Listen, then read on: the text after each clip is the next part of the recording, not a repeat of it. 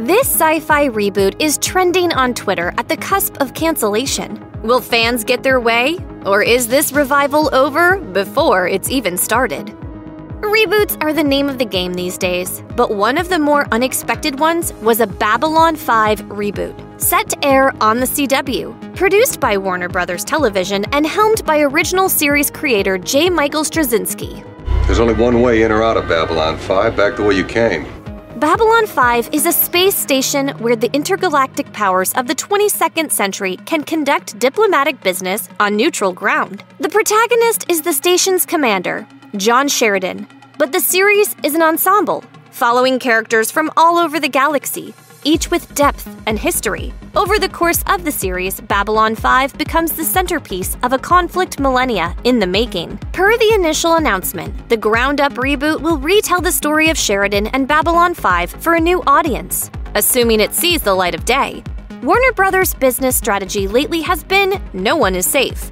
Plus, the CW is now under the new majority ownership of the Nexstar Media Group, who've indicated a shift is coming. They said, as many of you are aware, the CW is currently the lowest-rated broadcast network, which we believe largely reflects the fact that its programming is targeted for an 18 to 34 audience demographic, while the average age of the CW broadcast viewer is 58 years. Over time, we'll be taking a different approach to our CW programming strategy. It seems that Nexstar is unsure if Babylon 5 has a place in their new programming strategy. On September 19, 2022, Straczynski tweeted that the series' fate could be decided by the end of that month, imploring fans to raise their voices to Nexstar and Warner Bros. Television. All right, patch me through.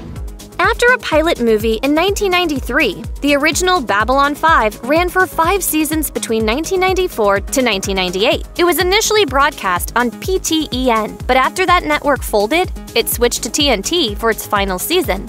Straczynski approached the series as a novel for television and started production with a 5-year plan, albeit one that was changed several times due to actor availability, and a narrowly avoided cancellation before Season 5. This tightly serialized, planned-out approach was ahead of its time, and a reboot which used similar storytelling would fit right into the modern era of television. However, Babylon 5 never had much luck at starting a wider media franchise. 4 TV movies were produced from 1998 to 1999. In the Beginning was a prequel, Third Space and River of Souls were standalone side stories, and A Call to Arms was a backdoor pilot for the spin-off Crusade. That spin-off lasted only a single 13-episode season. Other spin-offs, Legend of the Rangers and The Lost Tales, never went to series. Attempts at a Babylon 5 movie have been made, from a continuation titled The Memory of Shadows to a silver screen reboot, but none have gotten off the ground. Further complicating things, a surprising amount of the original cast members have passed away since the show went off air. The 2021 announcement of the CW reboot ended a long dormancy for Babylon 5. The first sign and portent of things going wrong was when the pilot script was not picked up for the fall 2022 season. The CW didn't pass on the script, though, but simply postponed the series until 2023. Straczynski reassured fans that CW president Mark Pedowitz was simply waiting as the dust settles on the sale of the CW. It took only months for the writer to change his tune. In his tweet sounding the alarm, Straczynski used the hashtag B5 on CW in 23. Fans have been echoing his words to broadcast their support, to the point that it shortly thereafter became Twitter's #1 trending topic. However, it's unclear what impact this will have or if it will be enough to save the series. The shift at the CW is already underway. For one, the Arrowverse, the DC Comics shared TV universe which has run on the CW for over a decade, will be ending after The Flash concludes its 9th season. Deadline reports that part of Nexstar's new CW strategy includes broadening the network's programming slate to include police procedurals and half-hour sitcoms. A lessened reliance on genre shows could bode poorly for Babylon 5. I won't live to see what follows.